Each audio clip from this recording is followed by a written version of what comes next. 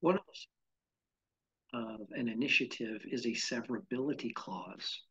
For example, does the initiative allow for provisions not struck down by a court to remain in effect after the voters have approved the measure?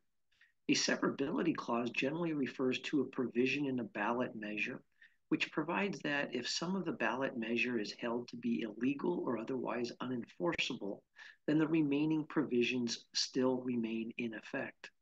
So the following is an example of initiative language that you might find on severability.